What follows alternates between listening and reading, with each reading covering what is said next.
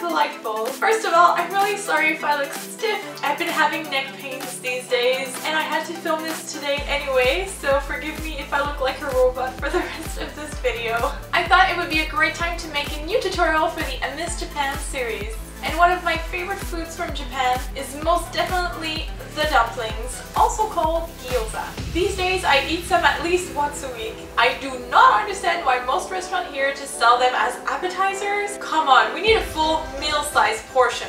So when I'm craving dumplings, now I can wear some. And just crave them even more.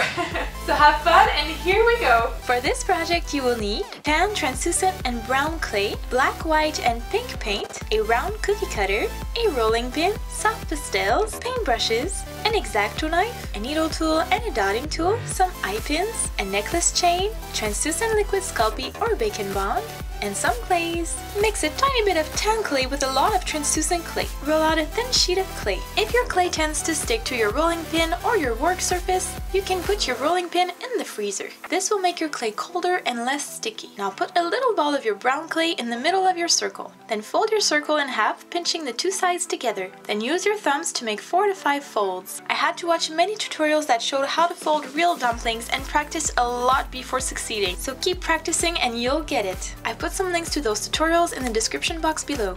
Now color your dumpling with a bit of yellow pastels, and then use your reddish browns and orange pastels to color the top of the folds. This will add a very subtle touch of realism.